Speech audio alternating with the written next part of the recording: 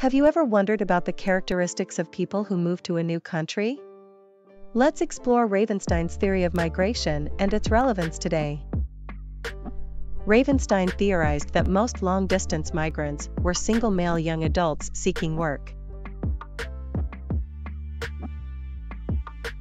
Recent migration patterns in the U.S. match this theory in some respects, but not in others.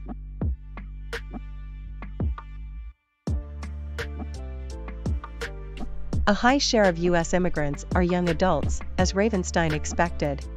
Immigrants are less likely to be elderly people or children. Only 5% of recent U.S. immigrants are over age 65. Children under the age of 20 comprise only 21% of immigrants. Ravenstein believed that males were more likely than females to migrate long distances to other countries. This used to be true, but female immigrants to the United States began to outnumber male immigrants around 1970.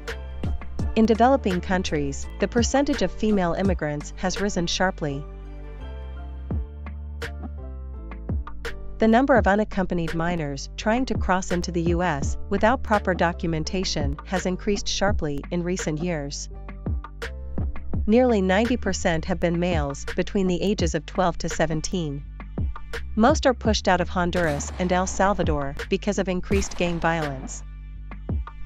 Ravenstein's theory of migration may be over a century old, but it still provides valuable insights into today's migration patterns. What do you think?